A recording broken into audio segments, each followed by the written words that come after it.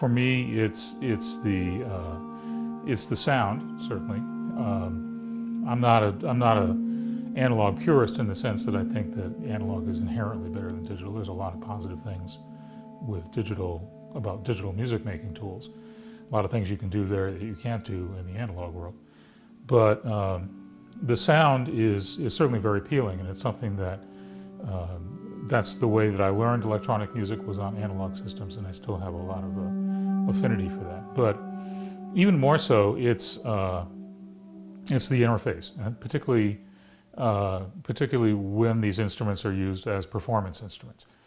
So, and in fact, the reason really that I got into this particular instrument, when I started studying electronic music, it was with studio instruments that weren't designed for performance. They were stationary. They didn't move out of the studio or anything like that. Later on, I got into performing using MIDI control and things like that, and then eventually working with strictly just computers, laptop computers, when they got to be powerful enough to actually run electronic music on. That was great, because I've been carrying around all this heavy equipment for so many years. You know, it was really a pleasure to work with much more minimal equipment. But when we moved here from the city, I found that my neighbor is a guy named Jordan Rudess. And Jordan Rudess is a virtuoso keyboard player who went to Juilliard when he was 9, and sort of later on got seduced by electronic music instruments, and now he's a well-known keyboardist in the prog music world, and prog metal music world. He plays with a band called Dream Theater. And but he had this classical background, but when he first got a hold of a mini Moog when he was 19 or something like that, he completely fell in love with the idea of using this, of just another way to use the keyboard that really expanded his tonal characteristics. And so he developed this method of playing, and he started playing with other people. This was back in the 70s now, where he would play wouldn't have any presets. Well, the mini Moog didn't have presets, but so it was just, he just played it open. He played with one hand on the keyboard and the other hand on the knobs, and he developed this kind of technique whereby he could be continually playing and continually varying the sound at the same time, so that his sound was always different. He wouldn't like just sort of pick a solo sound and then wail with it. He was continually changing his sound in a very organic way. We did some jamming together, playing some electronic music in which he played his mini Moog. And at that time I was playing soft synths on the laptop, you know, and that kind of thing, and using a MIDI controller and mapping all the parameters to the knobs and stuff like that, and having to use the mouse and so forth to get around. And so when I was playing with him and he was just playing the mini Moog, I was really struck by this fact that he not only didn't have those extra layers of stuff in between, he didn't have to map keyboard controls to parameters in the synthesizer. He didn't have to use a mouse. He didn't have to do any of that stuff. He just had immediate hands-on control of the sound directly. And in the performance environment, that's really a very powerful thing to be able to do, to be able to have that kind of spontaneity. And that's really what after having played with him like that, I really got the desire to do that myself. And that's when I ended up ultimately getting this instrument. And this instrument is an analog synthesizer, largely analog at least. Has patch cords, obviously. It kind of goes beyond what the mini Moog can do, because it has polyphony. I can play multiple voices and so forth. And it also is a contemporary analog synthesizer in the sense that it does have patch memory. It can remember the positions of the knobs, basically, and recall those in a patch. And it can even, to some extent, reroute the cabling, because there's a matrix switcher in here that lets you, to a limited extent, kind of reroute how things are patched. So analog synthesizers aren't, modular analog synthesizers that you connect with patch cords are not necessarily very practical for performance when you're having to like jam the jacks in there and that kind of thing to get the sound.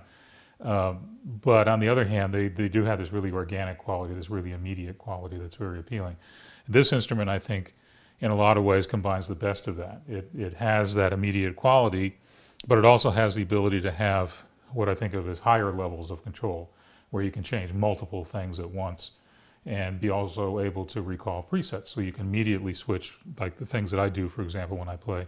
I can immediately switch to being in tune to not being in tune if I'm playing something non-tonal, and then back again. Whereas with an analog synthesizer, where you got to do that knob by knob, you can't really work that way.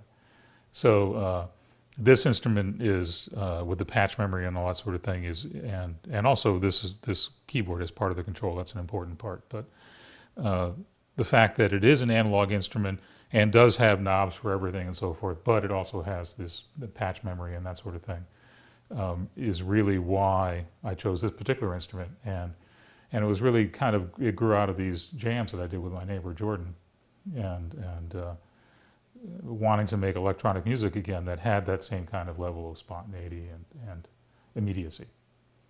I should emphasize that I studied and learned electronic music exclusively on Moog instruments. And in fact, I never actually I was aware of buchlas, certainly, but I never actually saw one until I bought this. I had never actually seen one in the flesh until I got my own instrument. I had just never crossed paths with them. So my background was exclusively using Moog instruments, and then R.I.P instruments a little bit later on and that sort of thing, but none of these so-called West Coast instruments, you know. But the thing that really attracted me to this over something more traditional like a .com system, a synthesizers.com or something like that, is the fact that the design philosophy is to put a lot of density into a module. I mean, every one of these oscillators is a dual oscillator.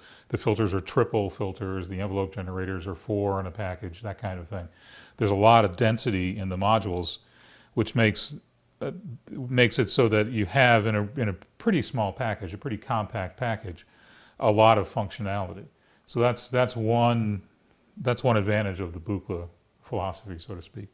But the reason I really went with this was because of this whole patch memory thing, because I knew that I wanted to perform with it, and I thought that this would really be a very powerful performance instrument, which it turned out to be, in fact.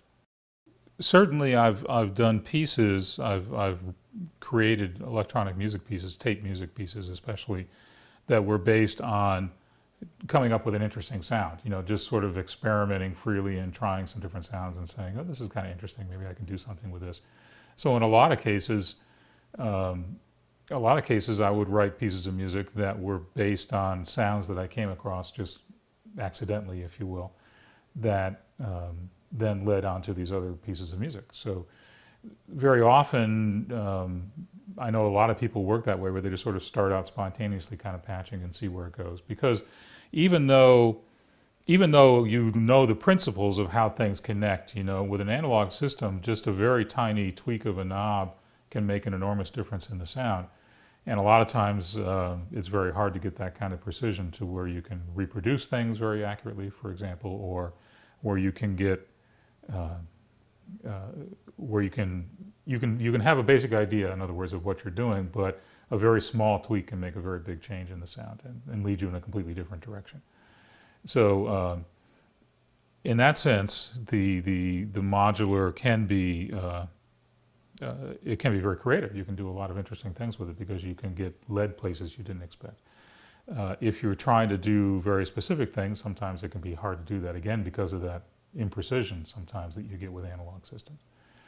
So in my case, I have a somewhat unusual approach in that basically this is the same patch that I've been using for the last 3 years or so.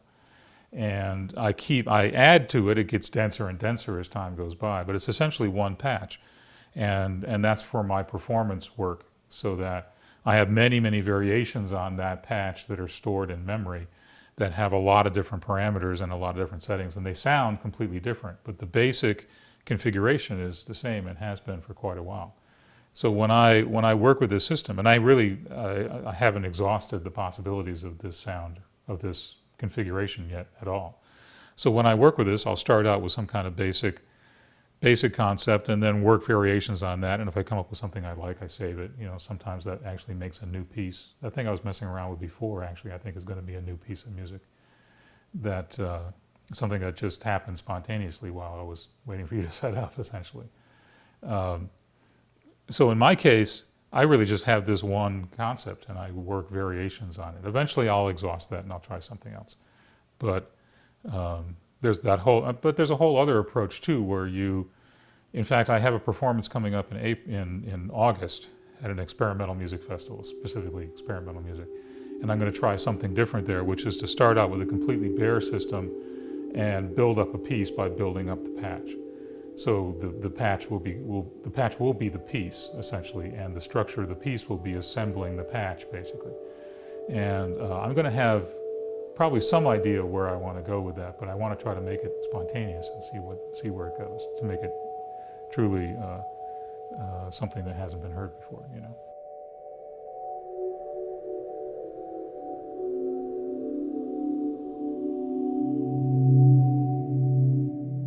The Mogs didn't have keyboards originally either, because they were meant to be experimental music creation devices, just like the Buchla. So they started out kind of in the same place, definitely. They had different approaches to the way that they structured the design philosophy of the instrument, but the basic approach was that they were both expecting this to be used by academic composers in laboratories and universities with the white coats and all that stuff, you know, and making experimental music.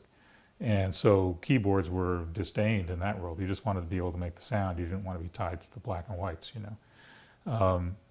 But then when commercial music started to pick up the idea of being able to have all these new sounds available, they still obviously wanted to be able to do stuff tonally. So Moog made the decision to add keyboards, which I think was commercially it was a good one, certainly. And commercially, the idea of making the Mini Moog was a great idea too, because you then had a very compact, portable device that was more limited than a modular, but at least, you know, had a keyboard right there and had the sounds you wanted right there, and you could plug it into an amp, you know, and you could kill the guitarist with it. So Buchla's philosophy, he actually has had synthesizers, a couple that have had black and white keyboards on them, but he didn't make very many of those. And so his philosophy was always to avoid that kind of tonal thinking for the most part. It certainly, I think, affected his commercial prospects perhaps that way, although I don't know if that was necessarily his interest. If sometimes, I think as kind of happened in Moog's case, he got too successful and couldn't meet all his orders, you know, and Buchla never had that problem, at least. So that's not necessarily a bad thing. Popular music had to catch up to the point of being able to be open to more different kinds of sounds, and that's been the way it's been going all along. Of course, it used to be popular music was strictly what you could play with an orchestra or what you could play with a big band, you know, and those were the sounds that you used. And then when rock and roll came in, things started to get a little more open in terms of the sound palette, and dance music opened that too, but particularly when then people started using electronic instruments for that. Those were the sounds that those things made, you know, so you didn't have a choice necessarily. But I think it's interesting that even in commercial music that's designed for dancing, you know, stuff that's very, very straightforward rhythmically, can be very adventurous sonically. You know, you can have a lot of really wacky sounds in there as long as there's the beat. And there's a lot of room for other kinds of timbral exploration there. And I think that's great, actually. I think that's very cool. I like the idea that people are expanding the sonic repertoire of that kind of music, even commercial music, you know. When working in the studio, and you would have a target sound of some sort that you were working for, the idea was that even if it was a sound that you were imagining that you hadn't heard before, you could analyze the sound, and I was taught to analyze the sound that way, and break it up into the components that you then could assemble to make that sound. So we were taught to break the sound down and then be able to build it back up again, and that's very much a technical approach. And all of this equipment came out of lab equipment, basically. I mean, the first electronic music studios had lab equipment.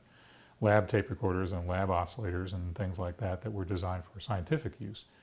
So that's certainly the tradition. Now, when you have manufacturers who may be very small crews or very small businesses that are maybe making one or two modules, they want to try to differentiate themselves, for one thing. They may have come up with a unique idea that doesn't necessarily lend itself towards these kinds of descriptive processes, and sometimes they just do it to be wacky, to like in a rock and roll kind of way. A guy named Keith Fullerton Whitman, who is one of the really most interesting new modular synthesizer performers now. He doesn't use a keyboard, but he doesn't use tracks or anything like that. Everything is created right there with the instrument. And he's got a million different little weird Euro rack modules, some of which are betas that don't see the light of day and stuff like that. And some of them are completely incomprehensible. Some aren't even in English, So, or they're in some made-up language or something like that. And so I can see that in some cases people do that to encourage you to experiment so that you don't get led into a particular way of thinking about the device, whatever it is. And there's not, even on this thing, there are some things that are labeled just for the sake of whimsy, or something like that. Like the white noise generator, everybody else calls it a white noise generator. With Buchla, it's the source of uncertainty. So, and he has this kind of whimsical aspect to him in a lot of ways that you don't expect from somebody like that. Electronics generally don't get better with age, particularly the little components like capacitors and things like that. I mean, those things definitely have a shelf life. It's not like the wood of a fine violin that's going to age better and better just indefinitely, as long as it's maintained. With electronic instruments, eventually they start to fail. Components start to fail, they become inaccurate, or they can't maintain a tune or whatever. So I think that in most cases, I wouldn't say everybody who's doing that certainly, but many people who buy that stuff, and the prices are getting very inflated for those things now too. Many people who buy them, I think, are buying them for the fetish sake rather than necessarily because they're great instruments. But it depends on what shape they're into, and in a lot of cases, there are old Buchla modules that would fit in this cabinet, but that he doesn't make. He hasn't made current versions of them. There's a whole series of all kinds of interesting, wacky things that he did that would be fun to have that are just not available otherwise. So there's that. Sometimes, the only way to get a particular function is to buy an old module. But generally speaking, like I said, I don't think electronics really improves with age. The usual architecture of a sound was the subtractive model, where you take a waveform that's a rich waveform and you put it into a filter and remove harmonics from it and maybe layer that up with other things like that. But you start out with rich sounds and you reduce the complexity of them to make more organic types of sounds. Here, and that really depends on having a lot of filters. Obviously, the whole really important aspect of subtractive synthesis is the filters. You can have a viable Buchla system that doesn't have filters in it. And very often that's more of a secondary consideration with a lot of people who use these systems, because the waveforms that you can get out of the oscillators themselves are so rich and varied. And like in Moog, in most, not even just Moog, but in most of the old style analog synthesizer oscillators, they had really just kind of 4 waveforms and maybe a variable pulse wave, but it was like, your standard sine, triangle, sawtooth, square wave.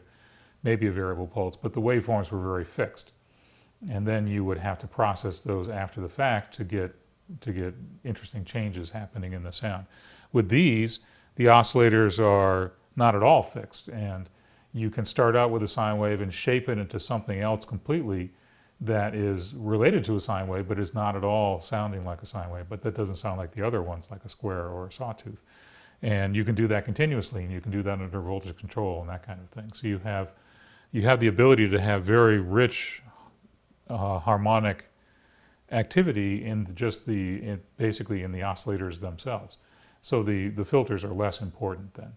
And the system is also really designed to have a lot of FM modulation going on. So a lot of the timbre generation is done through FM. Because again, as I mentioned, all the oscillators are dual oscillators. So every oscillator has its own FM modulation source built in, which is how they're very often used. So yeah, again, it's additive in the sense, it's not traditionally additive where you're actually adding harmonics, but it's additive in the sense where you tend to start out with less complex sounds and make them more complex by frequency modulating them or wave shaping them or something like that. So yeah, that is, it's not strictly additive, but it is not strictly subtractive either by any means. I can have basically 5 voices at once, and typically I use 4 under the control of the continuum, which is because the continuum with the control interface that it has is a 4-voice system. So I designed this instrument, I designed this configuration, because it's a modular synthesizer, of course, you can get whatever modules you want. I designed this particular one so that there would be 4 voices that were controlled by the continuum, and then a 5th one that could be controlled by the sequencer, very generally, so that I could have this doing something automatically and then play on top of it, you know, and that sort of thing. That's really what I was thinking of. So these 4 oscillators that you can barely see under all this stuff, these 4 oscillators along the front here are not always identical, but if I'm playing something tonal where I want to have the same voices, they're often very, very close to each other in terms of their timbre. Other times, if I'm doing more abstract things, they can be completely different. That's really just how the patch is set up. This is an important part of the system because this provides some very expressive control that I don't have otherwise with standard keyboards. And this is called the Haken Continuum fingerboard, made by a guy named Lippold Haken, who's a doctor of physics, I believe, at Champaign-Urbana, Illinois.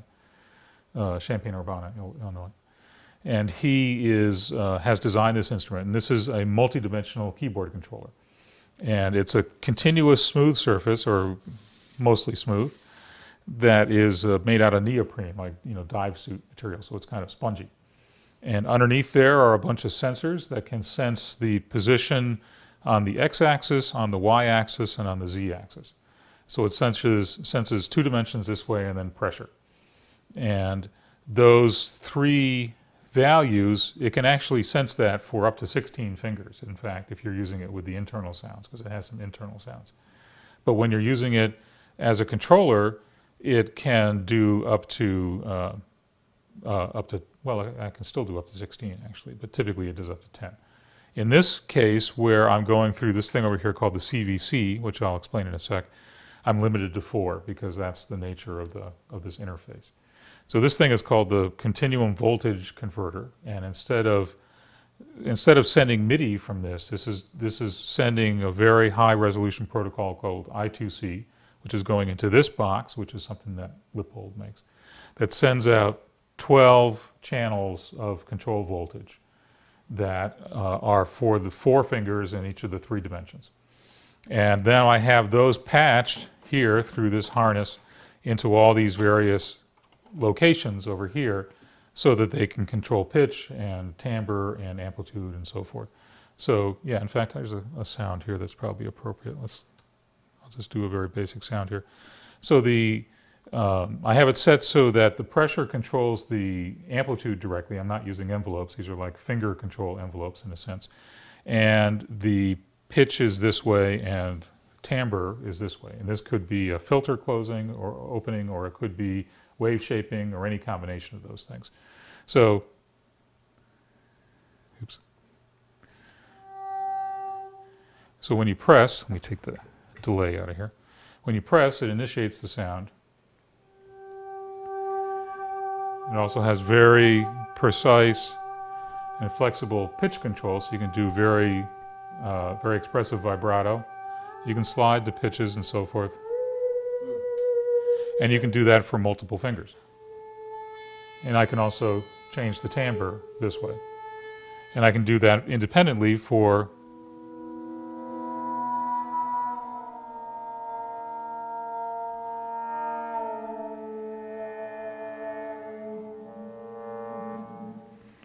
like so. And so rather than generating envelopes all the time, you have direct finger control of the amplitude. So you can play things very percussively if you want, or you can play things very slowly.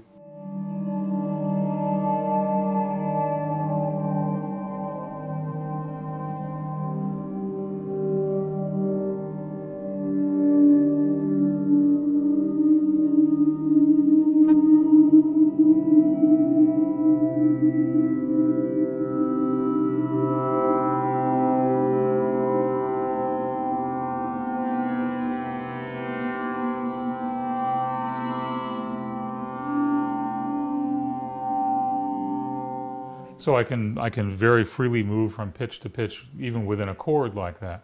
And then if I'm doing non-tonal things, then I have a huge amount of control over the timbre, and so I can get just 1,000 different timbres under fingertip control. Really, just depending on what sound is happening at any particular time. So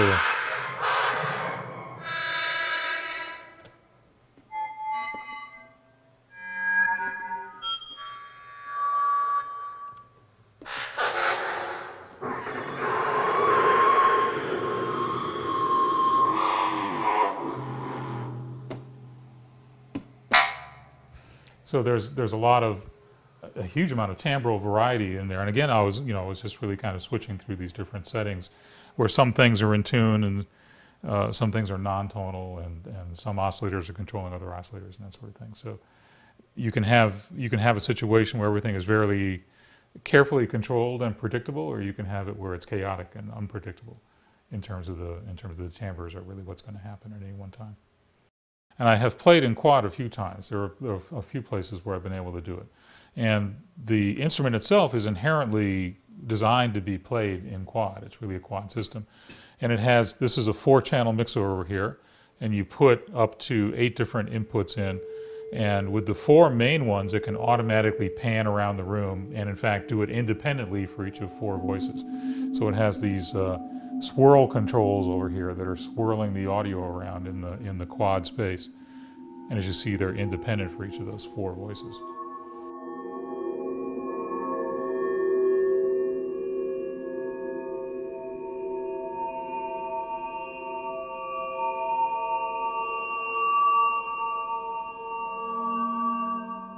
Many people are listening to music in environments where the space doesn't matter, where you're listening on headphones, or you're listening in earbuds, or you're listening to the television or something like that.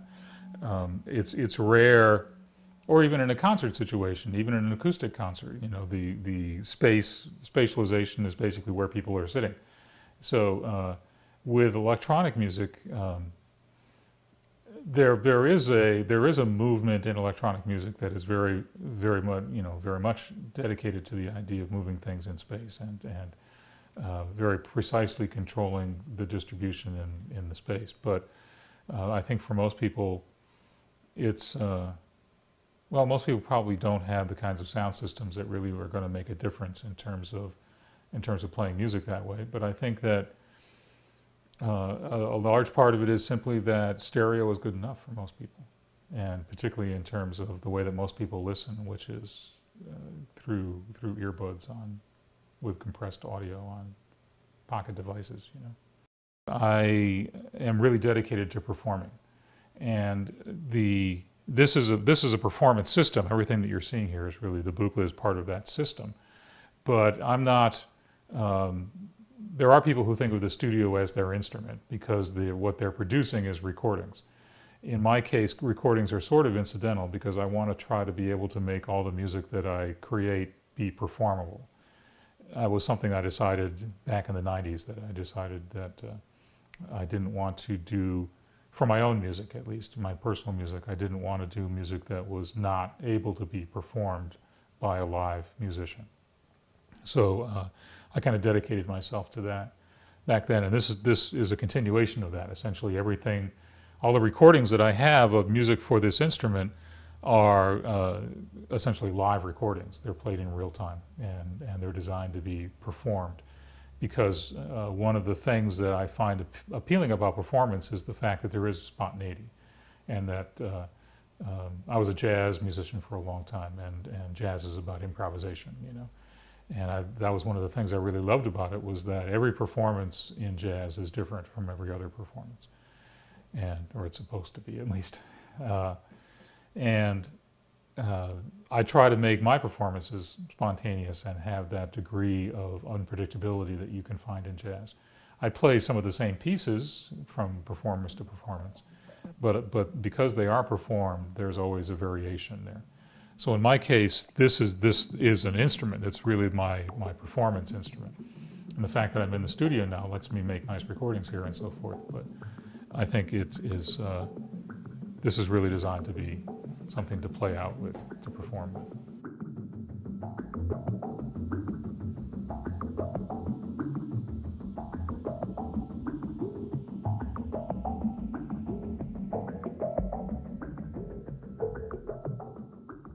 A lot of the patches that I designed are intentionally unpredictable. They have sources of uncertainty built into them of various sorts, so that some patches, when I play the sound is completely different every time I put my finger down, because that's the way that the sound itself has been designed, you know.